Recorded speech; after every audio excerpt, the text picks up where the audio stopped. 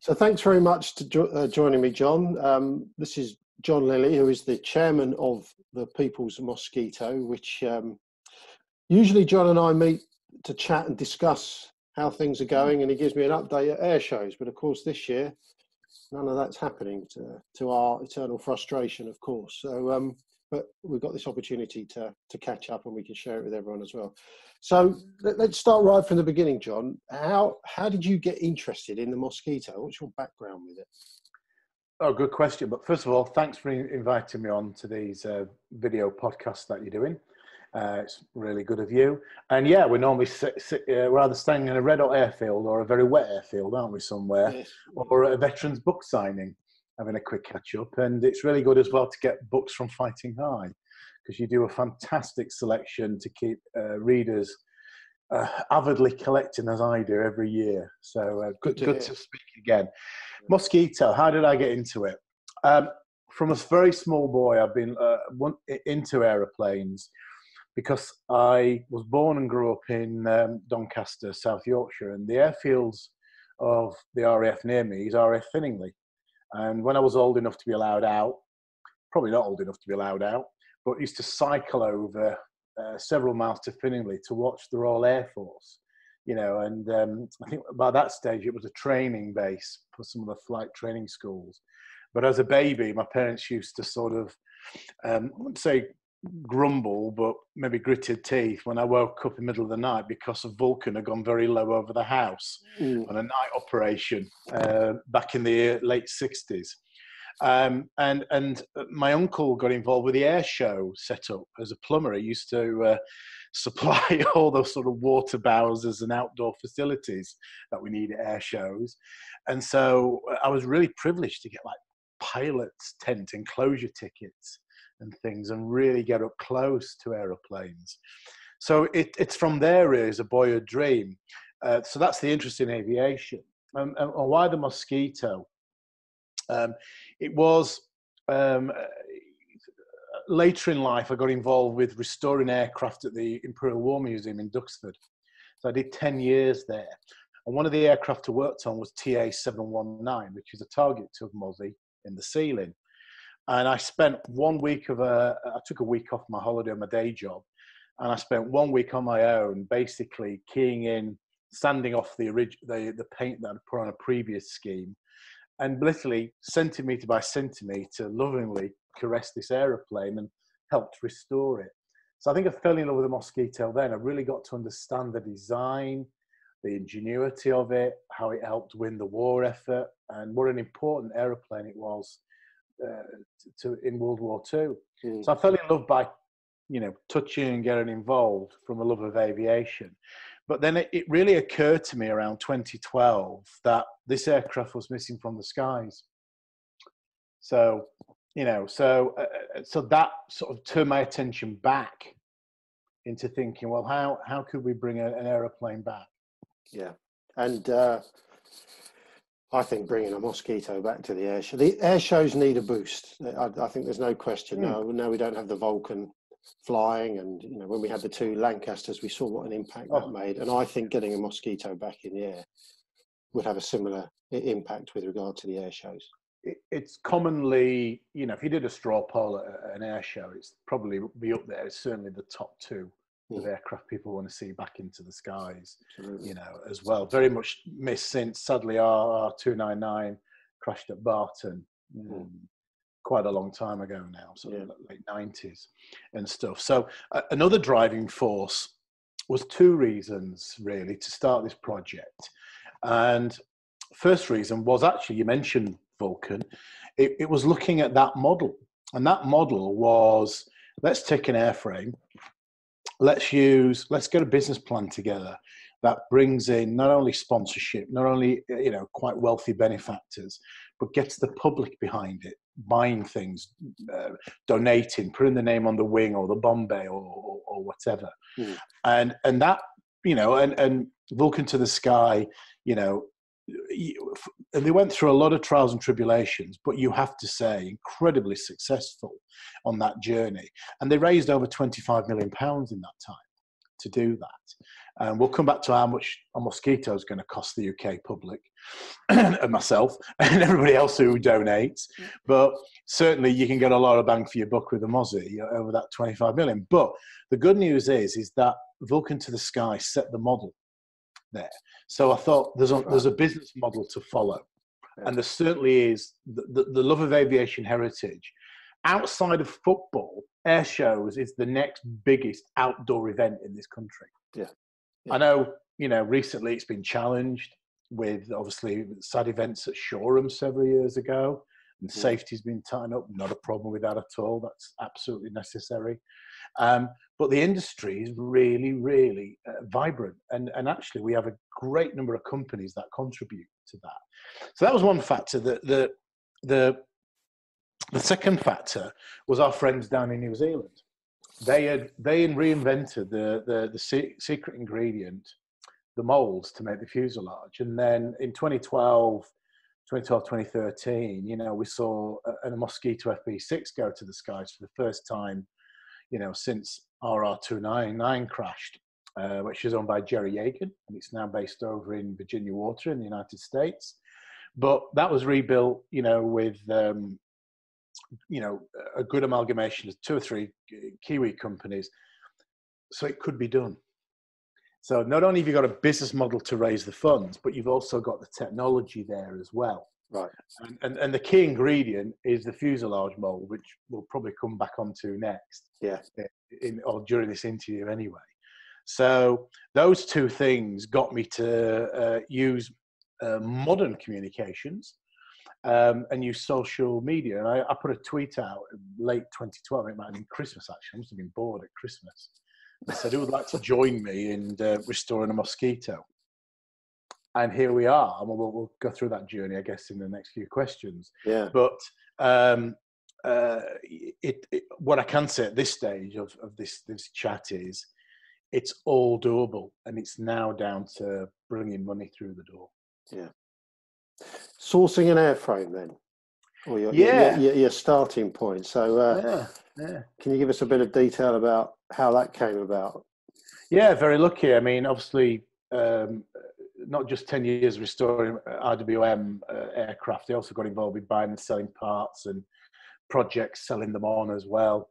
And I had an associate who basically around the time we were thinking about doing this project said, oh, RL249, I think we can get you an identity. So RL249 is a post-war Mosquito, an NF-36, so built at the end of the war. But night fighters, the Mosquito night fighter carried in anyway to the late 40s, early 50s, well, the Meteors could come in. So, and in fact, Mosquitoes were operating up to about 63, 64, I believe. Right. So, so in PR role, photo recon role, and target tug role as well. So you can see that, from 1941 design, she lasted a good 20 odd years, which is remarkable considering the jet age was coming screaming in not long after World War II. When you consider the Vulcan was designed in the 50s, so she did well as a design. But RL249 night fighter, 1947, crashed on takeoff from Colter Shoal. They had a double engine failure with some issue with one particular part of the Merlins, which was subsequently rectified from the crash. So some good came out of it. Yes. Watching, she crashed in woodland several miles from the airfield, and there was a few witnesses, and like you may have seen in the 633 Squadron, the Mosquito Squadron films, the crash Mosquito, the flames starting. Sadly, that was happening for real. And the sort of navigator was inside, and the pilot went back, and some people helped him, got him out, and he got the George Cross for that. Okay. Sadly, the chap passed away, not long after that from his injury. And the aircraft was basically recovered, pulled into the perimeter. Usable bits were pulled off, as they do, cannibalized them for other bits. And then the airframe was used, it wasn't badly burnt. The airframe was then extensively used as kind of like an instruction airframe, as a lot of these things did.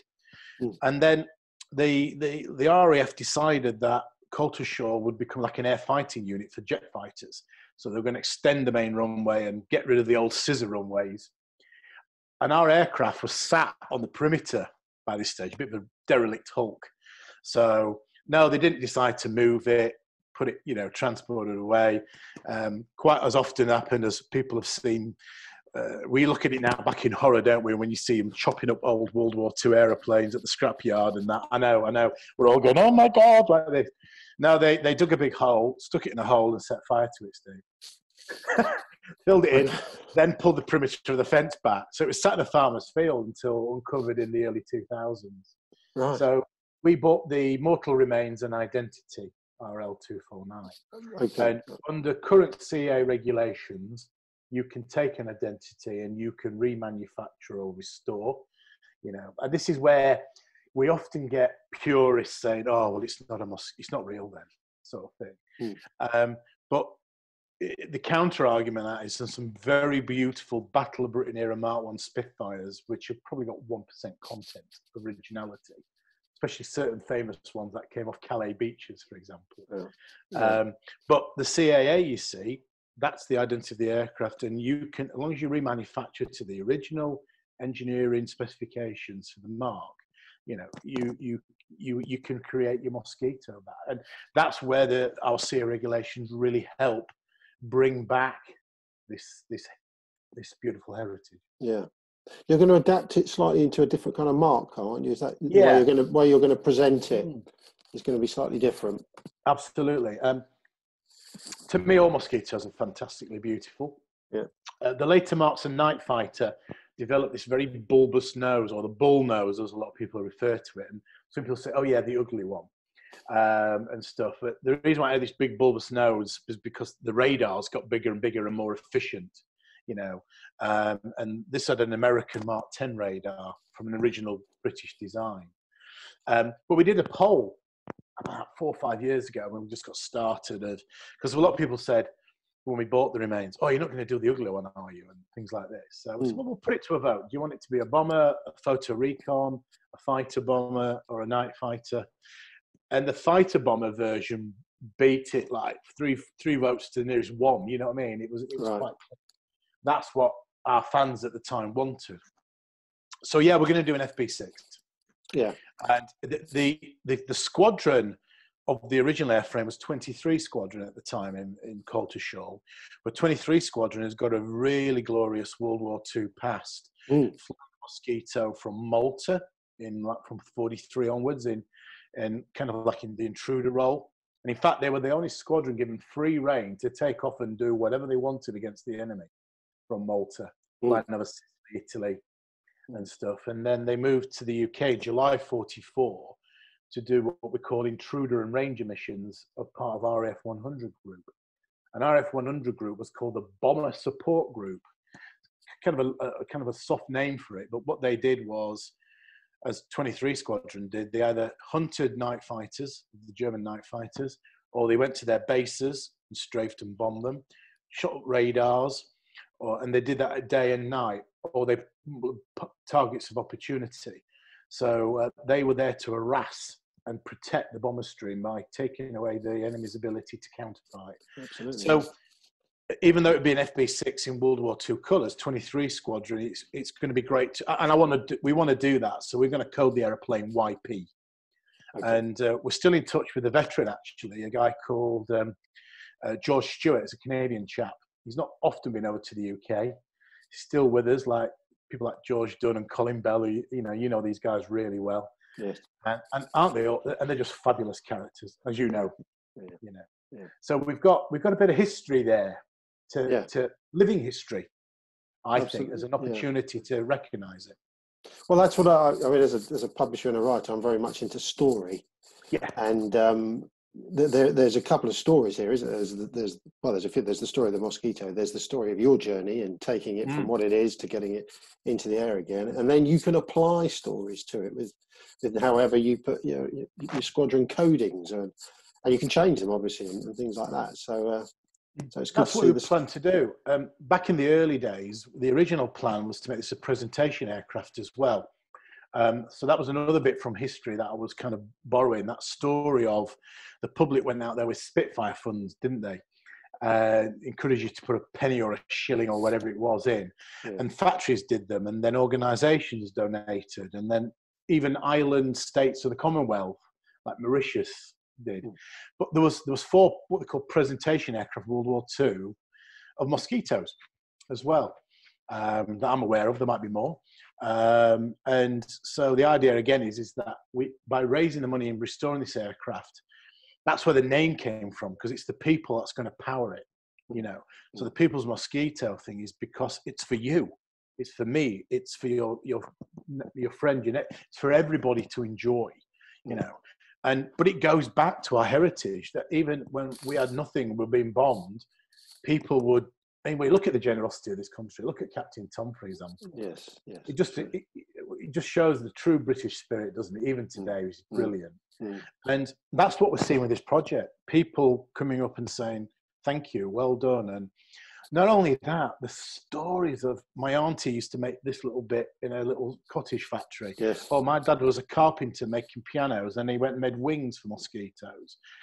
You know, my grandfather was a pilot, did 50 we've had, honestly, there is so many that story behind coming through, but it really resonates with today's struggles, really does. And it's that spirit, isn't it? It's that British spirit that comes through. Oh, Commonwealth spirit, let's not forget, lots of Commonwealth crews flew and operated the Mosquito.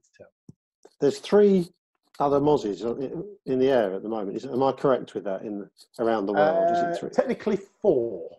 There's technically 4. Okay. And are you liaising with them? Are they helping? Or? As required, really. Funnily enough, Wing Commander Bill Ramsey was retired, and he was the last captain of XH558 on the last flight with Martin Withers, sorry. Bill also used to fly the Lank in the BBMF before, and then he was anyway. We're in touch with I think one of Jerry's pilots talking about operation of the aircraft today. So how they're experiencing today. Right. So funnily enough, Bill got out the Vulcan Pilot's Operating Manual that they wrote to display XH558 yesterday and shared it with us. And he says, this is the document we're going to be writing for the Mosquito. Obviously, replaced. Not talking about 4 big engines, but 2 Merlins and stuff. So yes, there's an example right now today. There's also a couple of restoration groups that are doing statics, and 2 have got ambition to do taxiable Mosquitoes in other countries. And we're actively talking with them because they've got information we don't have, and we've got information they don't have. Great collaboration. We were talking to Paul Allen's organisation before he passed away as well about 1 or 2 things. So it's as and when required, to be honest. The community's small and well known, of course, and it makes sense to to try and get everybody on side. Certainly for ourselves, because we hold 22,300 technical drawings. So it's not the full set, but it's pretty close. And we don't have all of them, but we get a lot of requests for that, you know, and support and stuff. And also as well, we get a lot of modelers saying, can you give us a full set of your drawings so I can make a 130, 160? And we have to explain, it doesn't quite work like that with an aero model.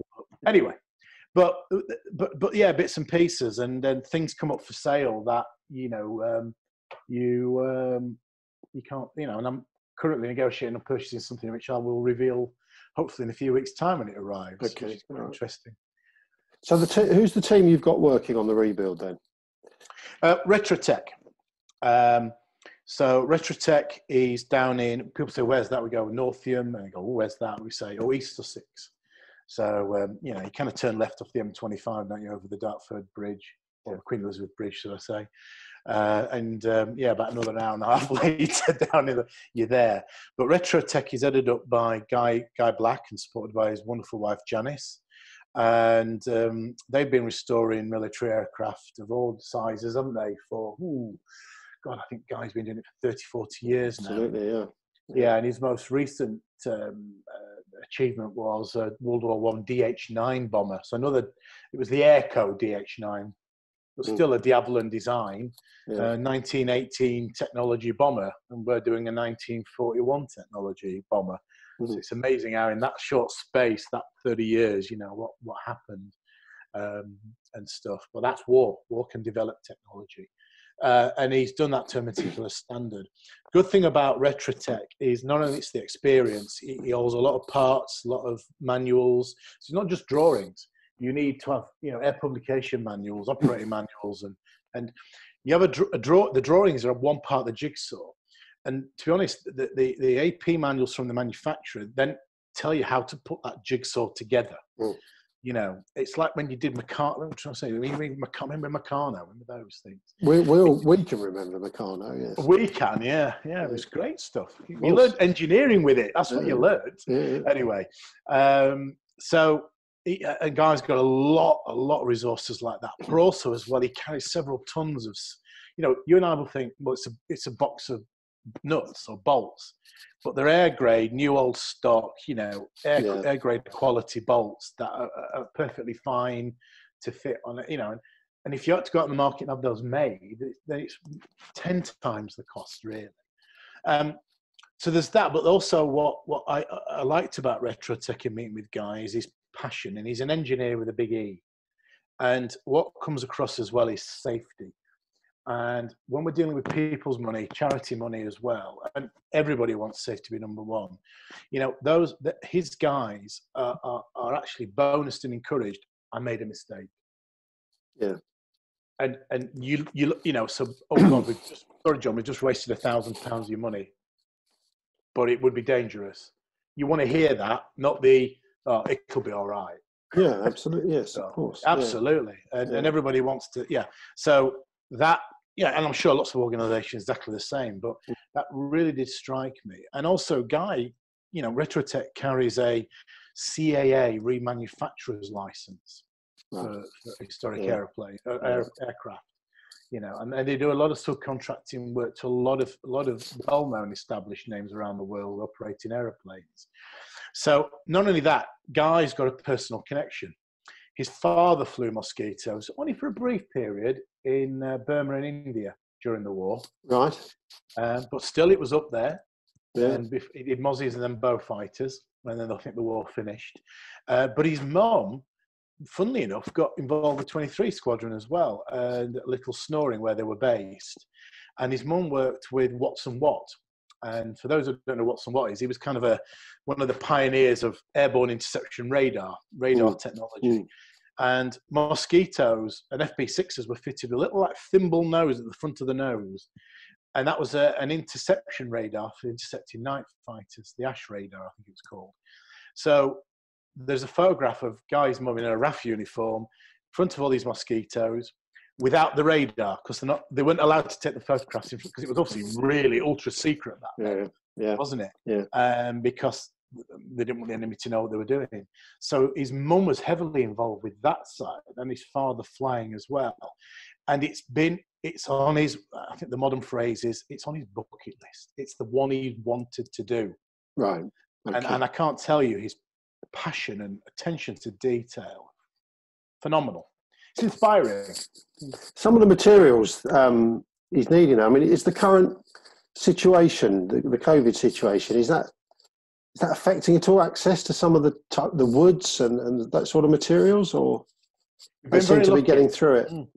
Yeah, but we for the molds themselves, because we possess the drawings, we chose Dulatong. Well, they chose Dulatong. I didn't choose it.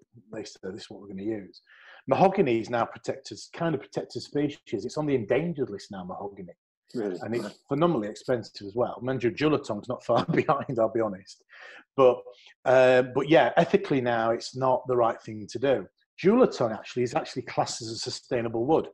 So we tick the nice green box as well, which is fabulous.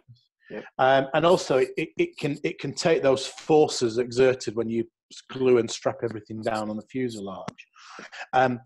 They managed to find a supplier in England open during COVID. One.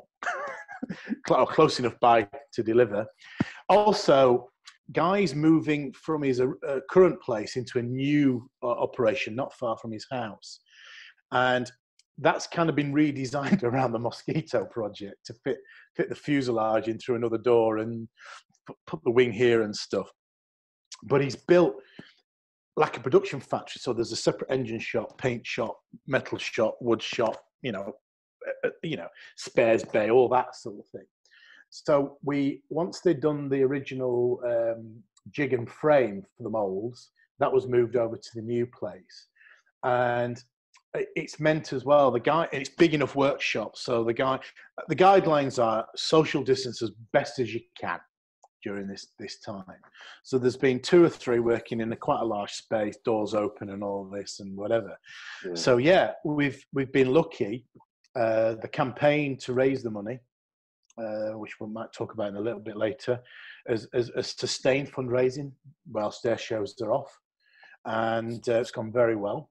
And it's also meant that and these guys have been able to work, so it's good. We've been able to keep at least a little part of the aviation industry turning. Yeah, turning. So we have done, and the next update for the project's coming out this weekend, and I'm promised after this call, Steve, a set of new photographs of what they've done this week. All right, okay. You'll put those on the website. You'll share those on the website. Okay. Yeah. All right. Okay. So now my understanding is your budget, 8 million is 8 million is what I picked up. So how you doing? Still 8 million. Yeah. Yeah. It is still 8 million. So. Enormous amount of money, obviously. It is. And in that million, we're factoring about 20-25% to raise money. Because as you know, attending air shows isn't free. No. Paying hosting fees for a website is not free. No. Or merchandise is not free and things like that. So you have to accumulate, speculate to accumulate. Sorry, yeah. Sort of thing. Yeah. So yeah, we've done we're about 500,000 or plus now. Actually, I have to get the latest figures off Alan, my FD. About 500,000 into that. And it's been but every year we've kind of double digited like this. Now this year we've done that. It's gone better. Dare I say, the graph it's been positive this year with our air shows. Air shows is a way to reach out to newer audiences and expand your audience. Yeah. We've built a database up of nearly 5,000 names, I believe, club members and people on the newsletter. And we decided, working with Retrotech, to this year was the year that we needed to start building. No matter what happened, before all COVID came in, was a big year. So we broke up the production of the aeroplane into 12 phases. They're called campaigns, and each campaign is going to be named after a particular Mosquito operation of the war. So we kicked off with Jericho 2020. Yeah. Operation Jericho, which is the raid on Amiens, for all you guys who know your warbird history. Yeah. So that was a treetop height raid, a precision raid to free a load of guys facing death from the hands of nasty people, the Gestapo. And that's an online campaign. It's got its own landing website. And, and in it, we're asking for a donation from £25 all the way up to £5,000, a lot of money, for various access and reward packages for that. Right. And there's a bit of a misses moment. Is it actually going to fly? But we've done £80,000 nearly 80,000 in 8 weeks. Right. So that's live now on the website. That's live now. So that's really boosted the campaign. And normally that would be running with air shows as well. So we're really fortunate for that. We are a very lean organisation. So before Operation Jericho came in, what I mean by a lean organisation is none of us take salaries. I'm a volunteer. I have a job. All the guys have a day job, all the girls have a day job, all the volunteers have got, something else going on. We take minimal expenses. Like if we're doing a 3-day air show, you need somewhere to sleep and have a shower, and we feed people obviously that work for us and that sort of thing. But generally our costs are low. We don't have expensive hangars or office blocks or anything like that. And we've done that deliberately because it's your money, and we're trying to put every penny within. So over the last number of years, we've kind of raised about, it's been like 30 grand, 50 grand, 100 grand, 120, 150, you know, and so far this year, it's already, with the campaign and the start of our financial year, it'll be over 6 figures and probably climbing as well. But what we're able to do with the Retrotech is building these 12 chunks. Yes. So the £250,000 for Jericho we're aiming to raise by the end of September, okay, is to finish. We'd already started the mould. We'd pumped £82,000 into getting the lofting drawings done, the initial bulkheads done, all the steel made and everything else. You know, a lot of that is labour time to you know, get it right. And now that's why we're doing these regular updates, because as the money's coming in, you're going, oh, they've filled that in. Oh, they've added that section. So almost live, it's probably every week or every few weeks, people are seeing it. They're actually seeing you're putting the money to use. And that's very important for the public. Yeah, of course. Yeah, yeah. And yeah, like I said, and you know, we're not carrying heavy expenses. And then, so $500,000 doesn't, it's now a nice chunk into that 8 million overall target. May it stretch? It may. You know, you know, for example, the thing I'm trying to purchase at the moment will probably save us £20,000 if I had to build from scratch, right? Yeah. But if I pay it for what I'm going to pay it for now, that then saves a bit of that budget. You see, but on certain things, it's actually not the wood. It's the things that are needed to finish a mozzie, as all the restorers in New Zealand will tell you, is the metal bits. You know, there is metal. The ailerons are metal. You know, the frame for the cockpit's metal, you know, that kind of thing. The undercarriage is metal, you know, but it's all achievable. It's not unachievable. And if we don't have a part, we have a drawing. If we don't have a drawing, we know somebody who has a drawing, you know what I mean? Or there are things in museums to scan. So it's a lot of money, but by doing it in chunks and with Retrotech, that's what I'm saying, we're contracting them campaign by campaign. So we never overextend ourselves. They're never left out of pocket as well. And so therefore, as a commercial deal, so far it's working. Yeah. So 12. You've got these 12 phases. So phase 12 is, then it's up in the air, is it? Absolutely. Yeah. Straight after and we'll be revealing more of that. So with this money that we're raising, when we asked for 250. That will actually give us another pot of money to actually start ordering in the balsa and the Sitka spruce and the balsa and the ply to start making the fuselage. So our plan, you know, if it carries on doing well, we might be asking before Christmas, hey guys, I want to make a fuselage in 2021. Yeah. And then from there, what we're seeing is the project. It's been going a number of years, but it started with a tweet. Nothing. And yeah, it's taken time. And have we been dogged and determined and not going away? Yeah. Have people said you're not going to do it? Yeah. But we're still here. And we're building and we're now building a mold to build a fuselage. So a lot of people ask us, it might be a question you've got, but I'll probably do. People have said, what? Well, hang on a minute, John. They've done 3 out of New Zealand. You're right. There's 4 flying. 3 of those were all rebuilt in New Zealand. Fabulous quality, meticulous, flying very successfully in the United States for lovely, wealthy guys. You know, so just let everyone know that Jerry Hagan's got one on the East Coast. Over in Seattle, the Flying Heritage and Combat Armour Museum has got one, which is old Paul Allen, the late Paul Allen, should I say, before he passed away. And of course, there's Rod Lewis, I think it's down in Texas, Galveston, with the latest one, which is a beautiful coastal command. It's a Banff strike one, isn't it? Right. With under-rail rockets. And that's superb detailing, you know. And the 4th one is actually an original airframe. It's a B-35, ex-Spartan Air Services. And that's owned by a guy called Bob Jens. But that's, I think, it's got limited hours, I guess, or whatever, and engines. But, you know, it was airworthy. I don't know what it is now. But going back to this thing, you say, well, why are you not getting the Kiwis to do it? And we could. And that was the original plan. But we started, as we got more and more into the drawings and more working and sitting down with Retrotech, it kind of dawned on us that everything was there to build our own mold.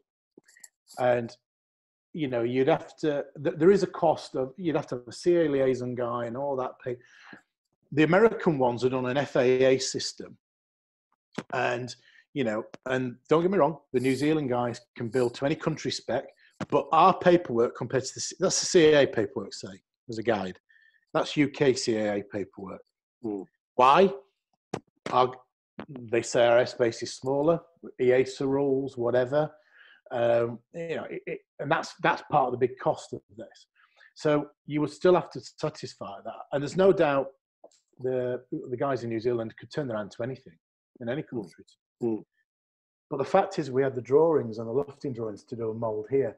And when we kind of crunched the numbers, you know, by doing it that way, and then you've got to put it on a ship, and then you've got to send people out to inspect it, and vice versa, it came out cost neutral to do it here. Yeah. And the other thing was, it was originally designed and built in this country. Right. Right. That's why we changed tack, and we were quite brave and went, let's do it here. Spoke to Guy. Guy said, yeah, let's do it here. Why not? And I guess once you're up and running with it, and you're up and flying with it, you've built a knowledge base in this country. It's going to require maintenance and all those kind of things. So the skills are being learnt again, and yep. they're going to be retained that you can access as well. So it's Yep. you're investing in that particular knowledge base. We have three pillars to our organisation. You know. To fly, to remember, to educate, or with that order. My other directs are probably winting now. I've got it in the wrong order now. But they're the three pillars. Under the to educate bit is not only the heritage to remember the memory of our forefathers and foregrandmothers or whatever, you know, our families, but also to, you know, try and inspire the youth. So we're very keen to develop STEM projects, and we're hoping to tap into our new friends at Airbus to help with that. Yep. We already run kind of a STEM project. One of our volunteers he's a teaching assistant at school, and there's a Mosquito club at one school, would you believe now? And we offer a pack for other schools to learn about it. But the engineering, it's the first composite combat aircraft. And people talk about F-35 today, and the Lightning II. Mozzie did it first in 1941, 42. You know, it's composite with the way it's wood instead of modern, I don't know, carbons and all sorts of exotic materials.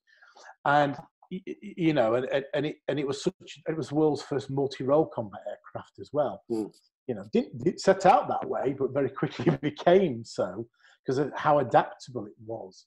You know, to virtually every type of operation, and also they use things like radio frequency techniques to blast at the fuselage, set the glue off. Well, you and I stick our beans in a microwave. It's the same technology, chucking an electronic brick, and they did it on the Mosquito. So you can tell that heritage piece to inspire. And one of our aims, and we're very proud at saying this, once we build for more head of steam and money, and Guy Black's really into this, we want to put an apprentice on this and fund an apprentice through the build. Yeah, great. Yeah. You know, and guess what? They're taking our drawings, which are all scanned in digitally. They're using them, and they're still putting together a CAD one. You know, and yeah. I can tell you all the bulkheads and that have all been cut by precision CAD. Where years ago it would have been done with routers and all that sort of other machines as well. Yeah. But it is still learning the old stuff, but also a little bit of new as well. But you know, it's like the engines. You know, that kind of engine is not out there anymore. So, and we all want these airplanes to live. So it's incredibly important to the project to get young people involved. Yeah. And we run a TPM club. We have actually got very, very young, couple of years old members already, which really pleases me. No, you're creating a legacy. It's going to keep going for when you start on the second aircraft, obviously. Well, this is it, because I did have a rather interesting email from somebody who said, what are you going to do with it what are you going to do with the molds afterwards? Are they available? And yes, they are for a price if you'd like to contact me. Yes. Well, you know, I'm sure. Yeah, but that's true though, isn't it? They're there. Yeah. You know, and there's learning, you know, as well. There's no doubt there'll be mistakes made, but lessons learned as well. Well, there's any project, there's mistakes made. That's part of doing it. So the big question, obviously, is can you sort of give an idea of a time frame for this, or is that just too difficult to say so at the moment? If it continues, funds keep coming as they are and the work we're doing, you know, I said if Jericho went well, then we're probably a good 6 months into a 5-year plan. Yeah. So, you know, I mean, yeah, I can't promise. No, you got. Yeah, but 2024, 2025, yeah. you know, and I'm sure there's, you know, I may have said 5-7 years before on these things, but it you know, again, we never experienced COVID, but for us so far, COVID has not stopped the project. In fact, it's flourished and stuff. So we'll see. But I think one of the things I put in the updates is donations equal progress. Progress equals donations. So you get this virtuous circle because it's giving that confidence to people and stuff. And all I can say to people is come and see where we're at. So latest photographs will go out this week, you know. And if people want to get regular news, just go on to People's Mosquito web. You just type People's Mosquito into Google.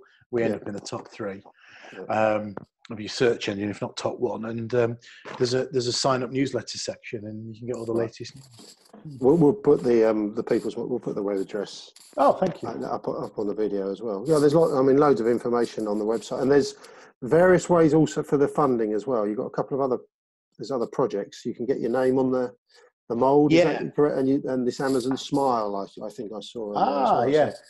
So if you go on to, let's do Amazon Smile first. So instead of going onto Amazon, if you type in Amazon Smile or smile.amazon, it's the same website, but you can choose a charity of your selection.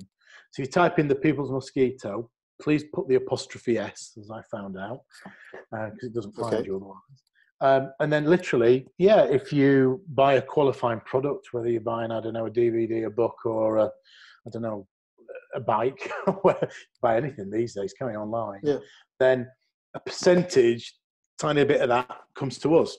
And we've only started doing it in the last few months, and it's now bearing fruit for us.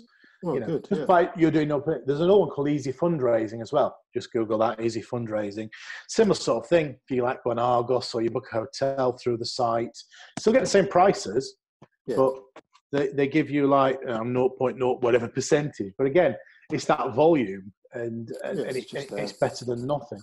Yeah, but yes, if you go on to go into People's Mosquito /campaigns. So www.peoplesmosquito, all one word, /campaign. Yeah. It takes you into the Jericho campaign website. And there's packages there. We do one at £25, £100, £500, £2,000, up the way to the Stella 5,000. £25 will get you a certificate and a campaign badge, so you've contributed. £100 gets you a name on the bottom of the moulding, like a roll of honour type thing. £500 will get you a name actually on a piece of the jewel, the nice shaped bit on the mould with all the people on there. £2,000 and £5,000 basically gets you, well, £5,000 gets you your own mould, basically. We have had, by the way, it's very important to say, if you want to put in memory of, in dedication of, when you sign up, there's a comments box to do that. But if you have paid, if you are listening, you've paid, and you do want to dedicate, you haven't do that, just contact us. We are keeping an active list of all these dedications, right. And that's very important for us to do that, and you would appreciate as well. And you can join the club, and it's an annual membership is £25 a year. For that, we publish a quarterly journal, which is very, I have to say, and I'm blowing our own trumpet. It's have you got the latest copy? I think I have, actually. No. I'll send it to you. It's Stuart, our PR director, and his team have done it's getting like a quality magazine, to be honest. Good, yeah, good. And some of our club members are saying it's worth the membership alone, things like that. And we do an online shop. So we do sell some books from Fighting High. Well, I'm going to return the favour. Probably can do some more. As well as T-shirts, caps, things like that. So, funnily enough, every time I do an update every week, the online shop goes nuts on the weekend. Yeah. Especially as we've got Father's Day coming up, and all that.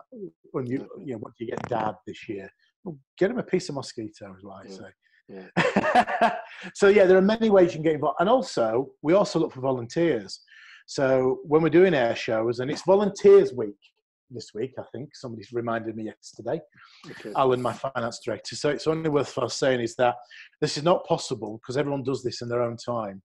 And we have 50, 60 odd volunteers. So many thanks from me and the board for their help. Without you, it's not possible. And these guys, come on, you know, it's like at air shows. You're either getting burnt or you're getting drowned or in between, you know, and you're doing what, 12, 15-hour days on these things. And we love it. We do love it, but it's a lot of hard work. And these guys turn up rain, snow, sleet, shine, whatever, and really are passionate about it. And that's what keeps me going. And it's meeting people and connecting with people, you know, that does it. And it's just lovely to give something back. Yeah. That's what it's about. That's exactly what the project's about. Well, yeah, well, it is, as you say, it's the people's mosquito, and you're involving people, and they're the ones who are driving it forward. And let's be honest, World War II was a people's war, and it was out that grit, determination.